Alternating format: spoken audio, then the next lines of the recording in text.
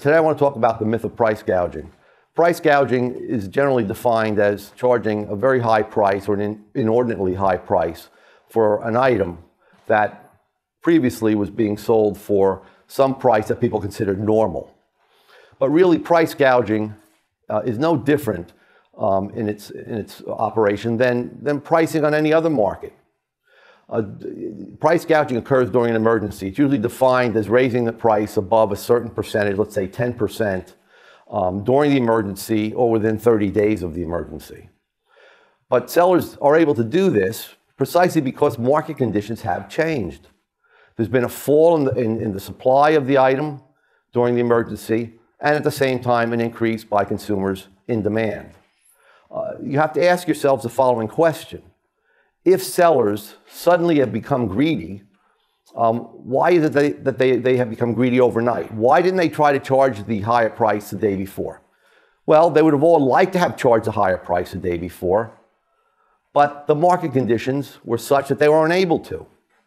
So what they did simply was when the emergency hit and market conditions changed, they priced according to those market conditions. And it's also important to consider that, in fact, it's not the seller himself ultimately that is increasing the price, but other consumers. So if you have to pay a higher price for a flashlight or a generator during some emergency, the reason is that other people have increased their needs for that good and have sought to purchase that good at higher prices, and were willing to pay those higher prices. That's precisely why the price itself rose, why the seller was able to raise the price. Let's take the example of Indiana. In the wake of these winter storms. During the last half a year or so, the price of propane gas, which is used by about 10% of the households in Indiana, doubled from $2.50 per gallon to $5 per gallon. And everyone admits that it was market forces. In fact, the Attorney General of Indiana pointed out that it was market forces that caused this doubling of the price.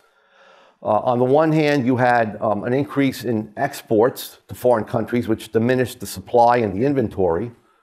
And on the other hand, there was an increase in demand by Midwestern farmers who had a particularly wet harvest for their corn and therefore needed more propane to dry the corn. In any case, the Attorney General went on to say, after admitting that it was market forces that drove this increase in price, that now that he had emergency powers, he would indeed look into violations of price gouging laws.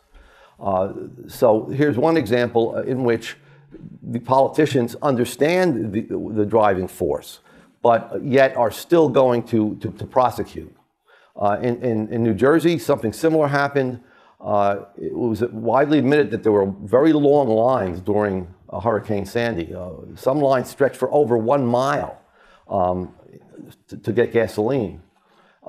Some gasoline stations had to close because of lack of power, so it left very few left to service consumers.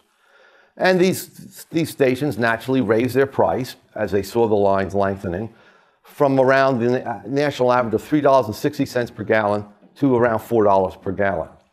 Now, the AAA spokeswoman who commented on this situation said, well, you know, it's okay if they raise it to $3.67 or $3.70. That's understandable in this situation, and it is justified by market forces. But $4 is outrageous. That's price gouging. No, that's not price gouging. In fact, that is what is justified by the market conditions.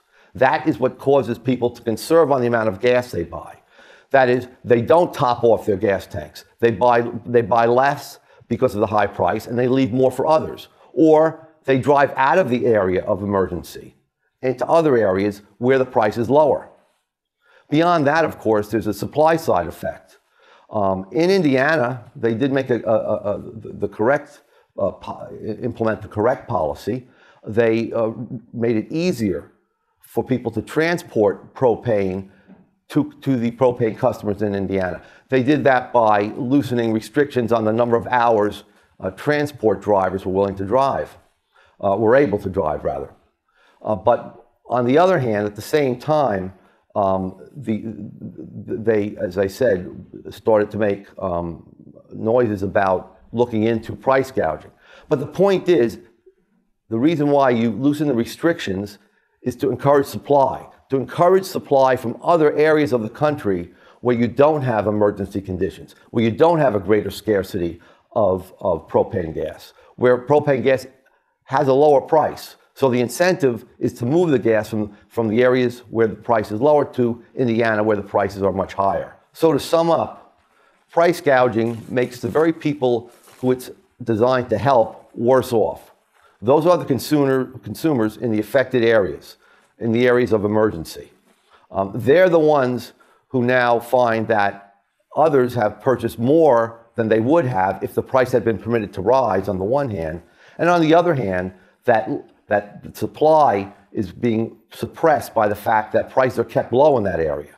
If prices were allowed to rise, there would have been a greater supply to the area, and there would have been a natural decline in prices. The way to decrease prices during an emergency is to allow prices to rise, drawing in supplies from areas of plenty to areas where there's a greater scarcity.